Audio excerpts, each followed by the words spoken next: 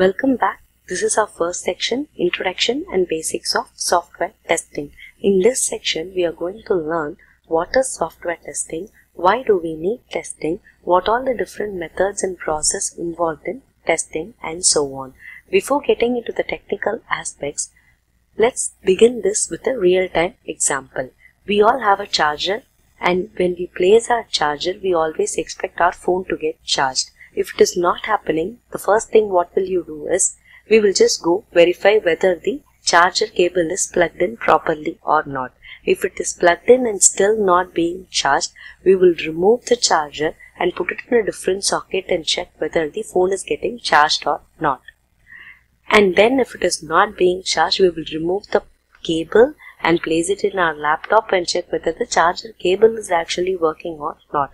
If still the phone is not being charged, we will replace the charger, put a new charger and check whether the phone is being charged or not.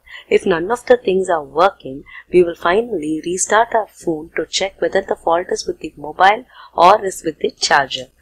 So this is called as testing. The process of finding out bugs and delivering an error-free application to the customer is called as software testing.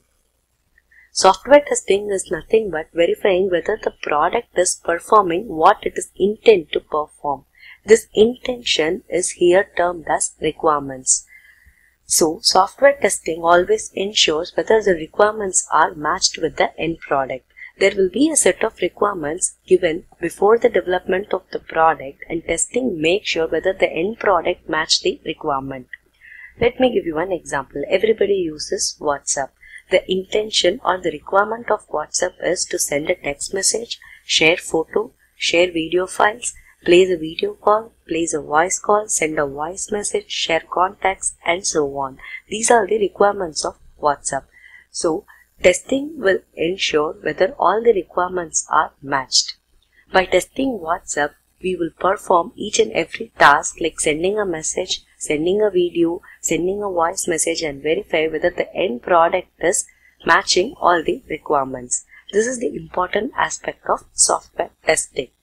So now your requirements are matched. Your application is an error-free application. Is it all enough? No. The main thing you need is quality. Quality means not only the requirement matching, not only the error-free application, but also the user-friendliness and performance of the application. Everything put together is called as a quality product. How will testing ensure whether a quality product is delivered or not? You have different types of testing. You have functional testing, you have performance testing, you have usability testing, and so on. So the different aspects of the product are tested separately. This will ensure whether a quality product is delivered. For example, we will take Instagram or Facebook. In Facebook or Instagram, each one of us have more than 300 friends. So every one of us will update the status simultaneously. Every one of us will upload the photos or videos in Insta at the same time. But the application is still behaving at the same speed, and application is giving the same response time for each of us. That is why these are called as quality product.